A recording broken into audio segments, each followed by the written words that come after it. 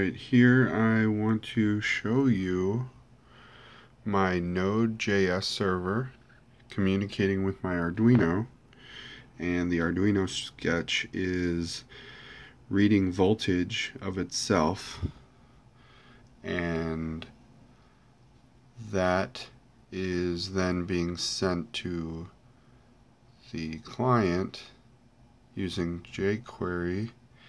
And just simple intervals right now is nothing special with push notifications or anything, but showing off how Node can communicate to the Arduino over a COM serial port and be a web server and I guess web service server sorta. And so I made it really quick right now. Every 250 milliseconds it is requesting an update for this, and then every 250 milliseconds this is pushing a response to its new voltage, and the Nodejs server is picking that up and setting a new variable, and the get data is a jQuery message that's being requested from the client. And just to show you, I'm going to plug in this little vibrate motor right here. Oh, helps if it's all plugged in though. So just watch the voltage as I plug it in, and immediately it starts fluctuating,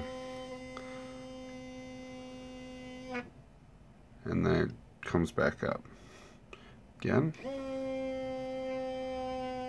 Pretty nifty.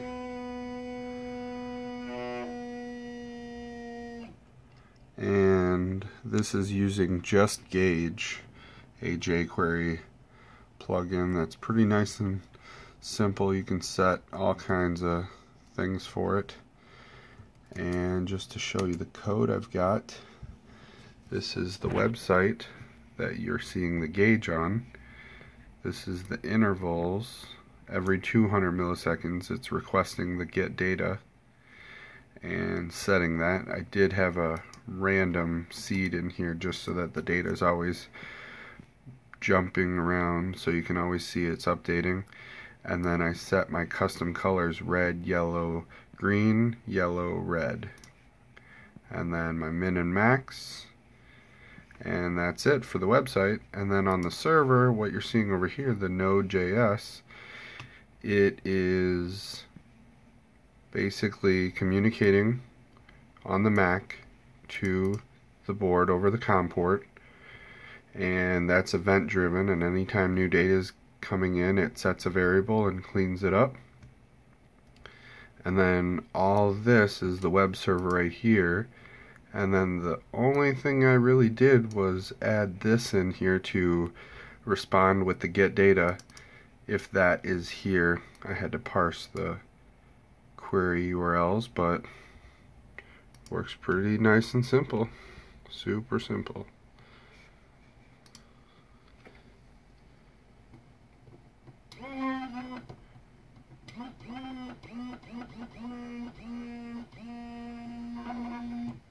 Thanks for watching.